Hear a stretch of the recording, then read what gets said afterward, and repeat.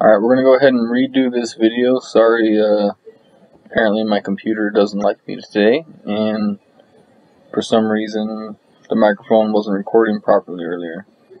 So we're going to go ahead and take this monogram lettering bundle here and get some of these lines cleaned up here. There's a way to go about this. While it's not the most ideal way, it is possible in Carbide Create. It's just a little bit of a pain. So normally we're gonna go ahead and hold Shift a lot while we select multiple vectors here. So we're gonna go ahead and select these. So right here we would do a Boolean intersection, or a Boolean union. Correction there, Boolean union. Sorry about that. We're gonna go ahead and you would do that to get rid of this stuff on the inside. Now the thing about that is when you do that, it's gonna go ahead and erase all of this. So I'm gonna go ahead and show you real quick. So the way to go around that and you keep this stuff down here, what we're gonna go ahead and do is draw. Go ahead and draw it in here, and we're going to want to kind of go a little bit past what the outside node would be, so we can go a little bit on the interior here. I'm going to overlap it a little bit. Don't worry about using the curving tool and getting it all perfect. It'll cause you more frustration than it's worth. So, alright, now we've got that. Close vector. We're going to go ahead and do some node editing on that. Select node edits. As you can see, we've got the 4 nodes, so we're going to go ahead and add some.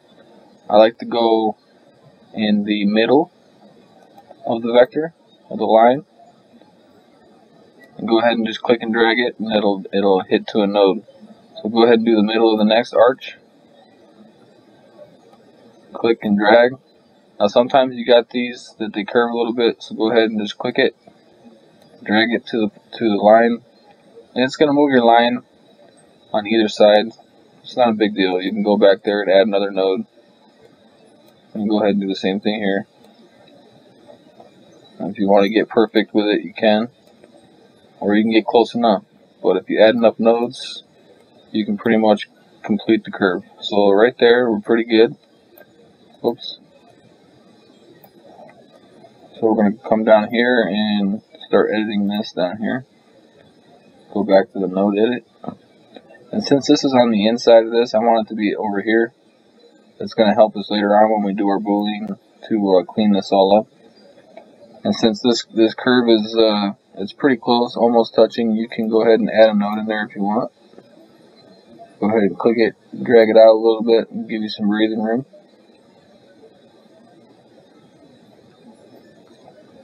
I'm doing a lot of zooming in and zooming out because that's how you have to pan. You can't right click, it'll deselect everything.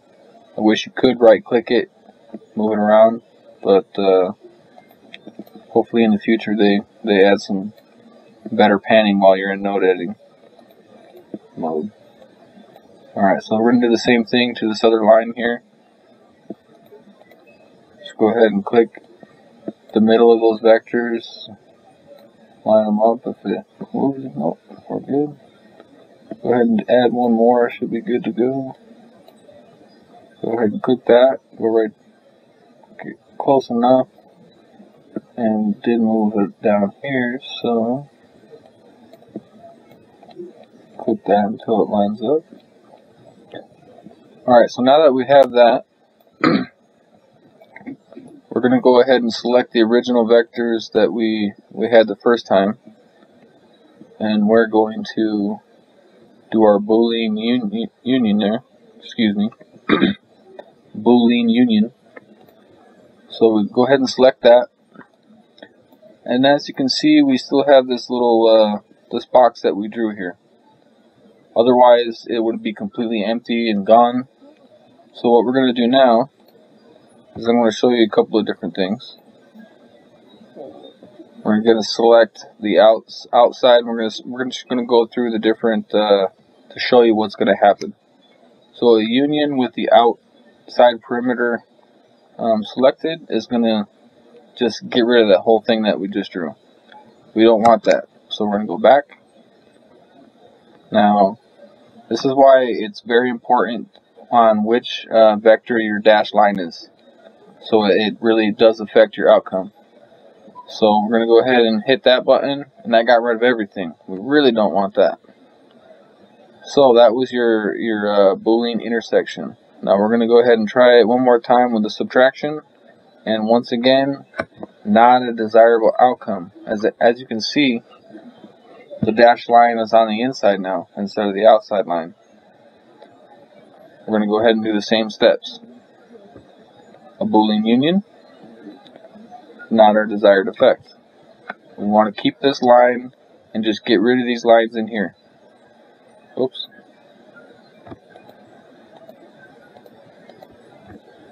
So we're going to go ahead and try an intersection, and that's exactly opposite of what we want to do. So lastly, we're going to go ahead and do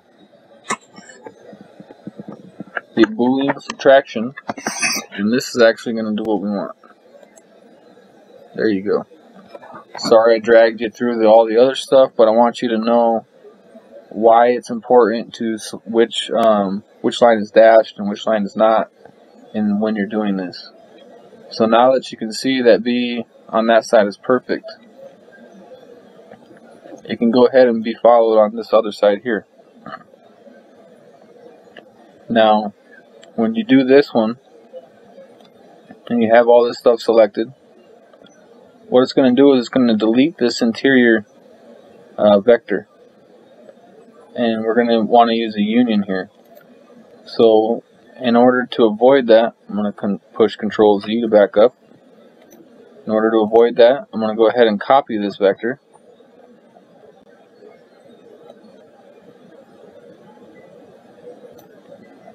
Copy that vector and place it directly on top.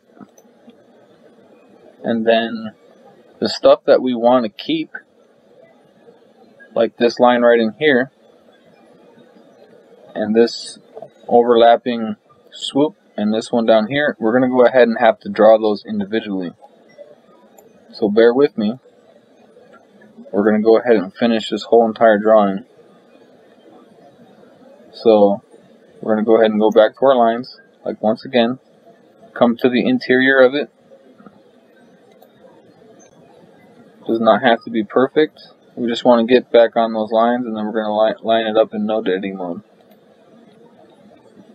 That's going to be your quickest and easiest way. If you're going to go ahead and try to use the polyline, the curved line on this, you're going to be fighting it because it kind of does like an S.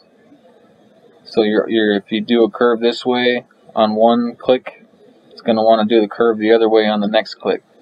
So if you just do it in node editing mode, you have complete control and no headaches. So once again, in the middle, right click, in the middle, drop and drag, line that up. We're going to want to go down here in the middle once again. Sorry if you guys hear the heater in the background, it's a little chilly tonight.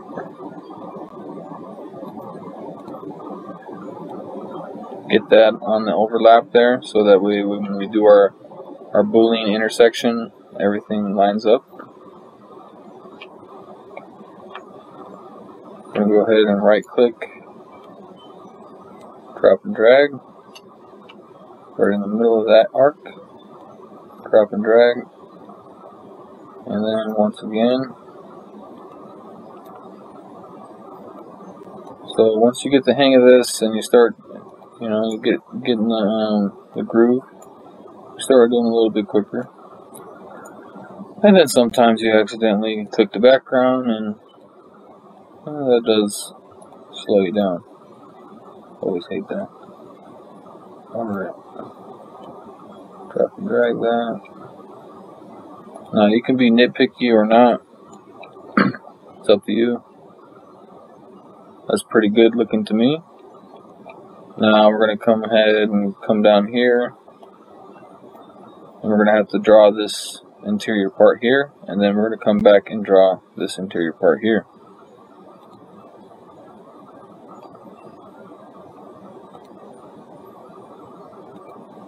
Again, I really hope you guys can still hear me. See if my computer cooperates with me on this video. I'm going to have to invest in an external microphone, it looks like, so I don't have to worry about it.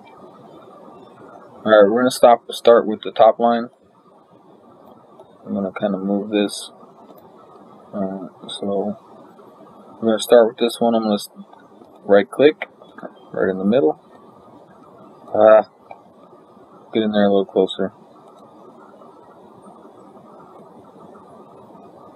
Alright.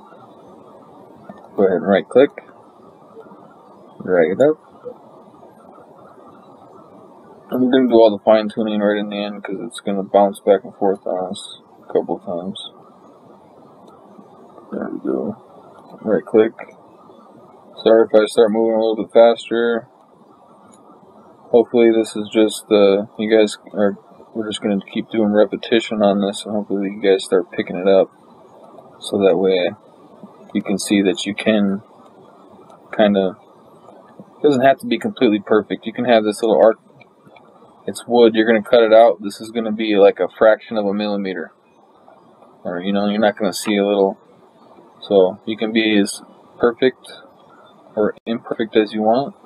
It's really up to you how much time you want to spend on your node editing.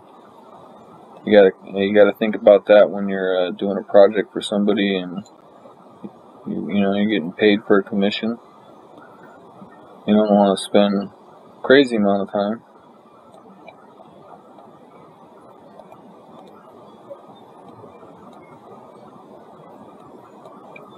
So far we're about 12 minutes into this. It's not too terribly bad, but you know sometimes it could get pretty nasty. And there's other ways where you could do this, which could be a lot quicker. You know. Alright, so we got that one drawn up. Everything looks good. I guess we could come up here and clean this one up just a little bit so it's not so flat. There we go. Clean this up in here.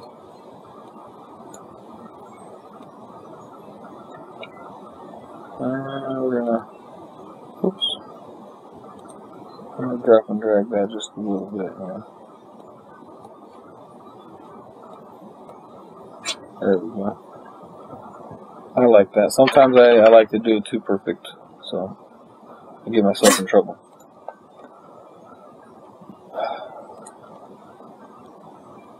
I need to practice what I preach sometimes, huh? Alright, so let's go there. We're going to go ahead and hit the nodes close enough. Remember on these ones right here, on the overlapping, we're going to want to completely come on the other side. Try not to get too confused. Remember, this is the one that we just drew here. We want this line. So we're going to click there. Zoom out, zoom back in. And there we go. Now we can go ahead and do this once more.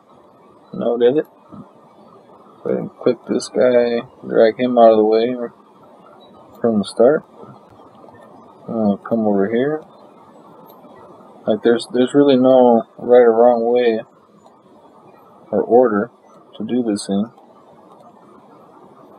You know, and when Boolean subtraction kind of gets rid of certain things that you want, this is one way to skin the cat, so to speak. Sorry if that offends you.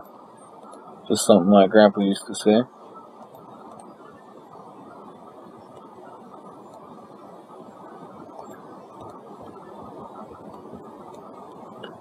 Alright. So again, each time we're hitting a node, remember that's just your right click. If you're doing any node editing, you should already know that. So if it's your first time, it's just every time I do that, it's a right click.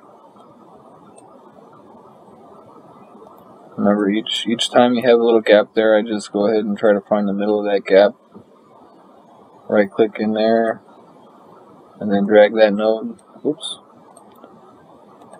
Drag that node to the line. It should snap right to it.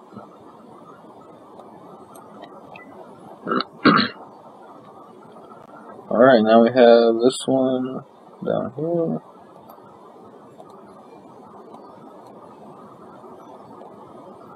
Sorry it's so quiet in the background here, guys. It's because if we have any music that's unlicensed, any stuff that we usually listen to,